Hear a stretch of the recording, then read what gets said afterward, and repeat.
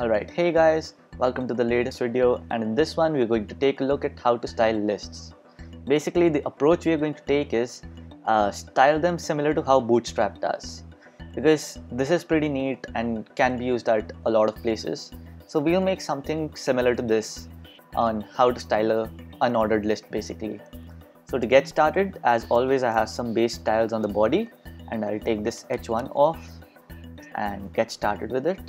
So we're going to have a UL, and inside that, let's say we have 4 list items. Alright, so in all of these items I'm just going to say list item. Let's see what that gives us.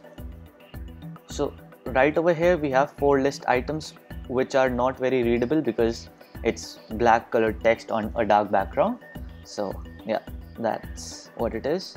So let's give our UL a class of BG gray 100.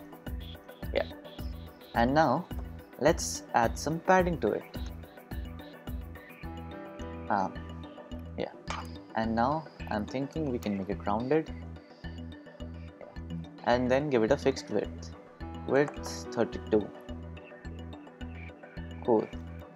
Now that we have that, we can go on to styling the elements.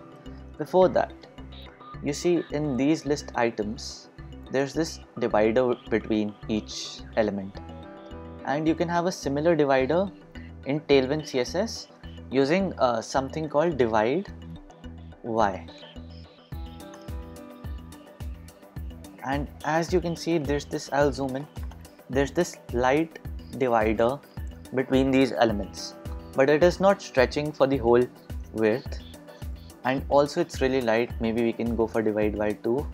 Nah, that's thicker, so we can maybe give it a color divide gray 700.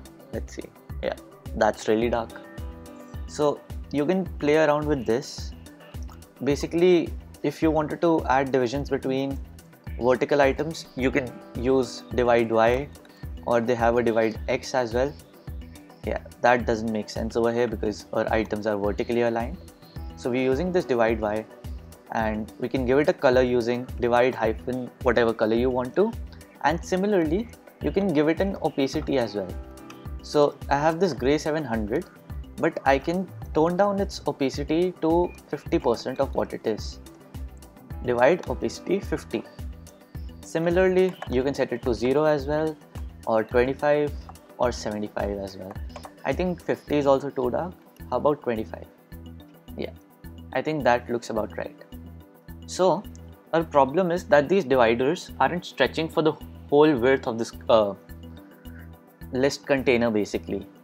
So what we can do is, for that is, take off the padding from the container basically and put it on individual items, so that the padding is between the divider, not outside it. So we can say maybe px4 and py2 for each one of these. Yeah, these look too huge right now because I'm too zoomed in, and I guess I'll increase the width a bit from 32 to 48. Yeah, alright, so that's our base list style. We should also give it a softer color, text color. So instead of text black, I am going to use text gray 800. It isn't that visible, the difference, but it's there for sure. Alright, so imagine you were using this in your sidebar, this list sort of, and you wanted to have icons over here. So for one of the list item, I'm going to show you how can we add an icon over there. So we'll just click on this element, this icon, to copy its SVG. Again, this URL is heroicons.dev. The icons are by the creator of Tailwindcss itself, so it's pretty nice. And right over here, I'll paste in the SVG for the icon. As you can see, we have something that's really messed up. So on the SVG, we can add classes to configure this properly. Maybe let's say h5 w5. So h5 basically in the spacing scale for Tailwind stands for 1.25 rem, I think. I'm not sure, but it's most probably 1.25 rem.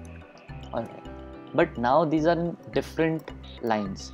We want them to be side by side basically, so in the same line but space between them. So we can say flex. Flexbox is the perfect solution for this kind of thing. Adding a flex class does is it's equivalent to display flex, and then to add space between them, you would normally do justify content space between. But the Tailwind class that corresponds to that is justify hyphen between. And now these are horizontally misaligned a bit, so we can just say items center. Yeah, that aligns it all right. So the next thing that I want to show you guys is implementing a chip sort of thing instead of the icon. So of course you won't mix chips, icons and plain list items like in one area only. I'm just showing it for the sake of demonstration.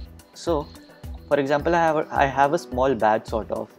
Let's say this doesn't stand for list item, but it stands for messages, and in a small badge you wanted to show how many messages there are. So I could say about like 4 plus or something. Let's see how that shows up. Alright, those are in different lines.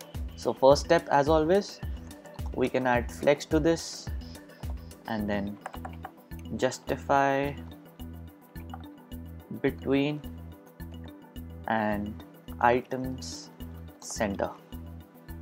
Alright, now first step to styling this is, I'll say class is equal to text XS.